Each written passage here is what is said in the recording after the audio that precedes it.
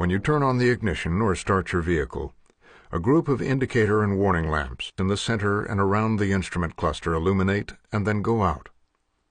Also, the driving distance or time until your next service is briefly shown in this display below the tachometer. If the system detects a problem, it will also illuminate a symbol and message in this area below the tachometer. To the left of the speedometer is the fuel gauge. To the right of the tachometer is the engine oil temperature gauge.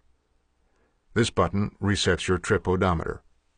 Time and outside temperature are displayed in the middle of the instrument cluster. The area below can show computer displays such as cruising range. Underneath is the display for mileage and trip odometer.